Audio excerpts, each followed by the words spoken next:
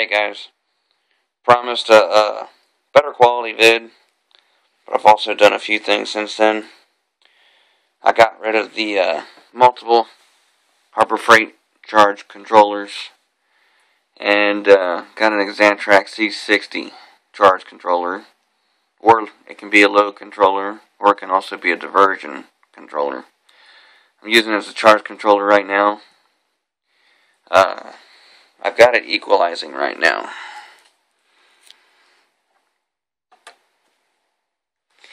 But it's got a display on it. 7 amps.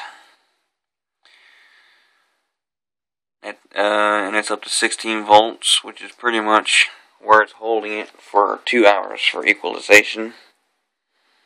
Still got the 4 batteries.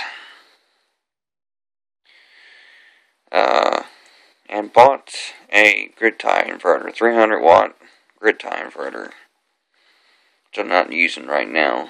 I got 2 of them, but I don't have enough solar power to actually fully drive one of them. I can put, with the solar power I got now, which is about 7 3/4 amps, I can do probably about 1.25 amps into the grid on one leg. But anyway, this C60 can handle continuous 60 amps and a peak of 85 before it automatically disconnects. And it also acts as a blocking diode too at night. Even though I really don't need that. My panels already have the diodes in them. But I'm using one of these Harbor Freight charge controllers so I can monitor the voltage pretty easy.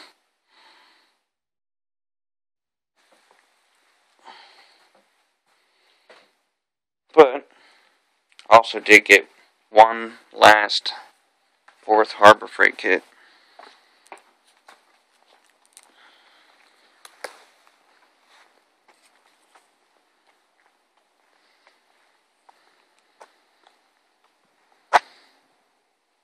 And there they are.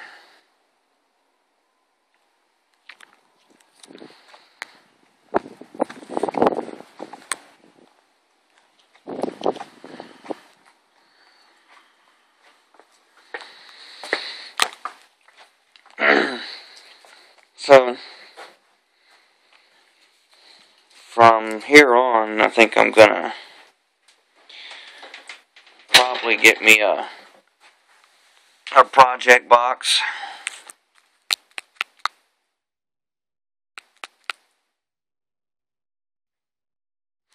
And probably get 2 60 amp breakers so I can have the panels protected and the batteries,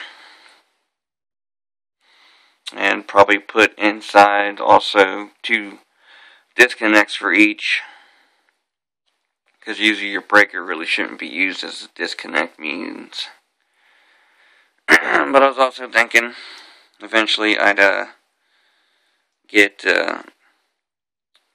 some large cables and get another box and put like a distribution block inside for all my loads, and have a breaker on it too to protect that.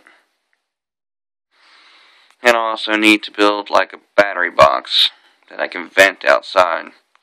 That's why I haven't got any more batteries, because I have a tankless water heater. And, you know, when I'm equalizing, I shut the thing down and shut the gas off and all that. I do have some venting on the back porch here that leads up into the attic that has an exhaust fan. So, you know, I have multiple openings in the wall here that leads straight up to the attic. So that, I mean, it wasn't really originally for the purpose of venting. Pretty much for working on the house is what I've been doing. Eventually I plan on ripping it all out and drywalling. But, anyway, that's it. Catch you guys later.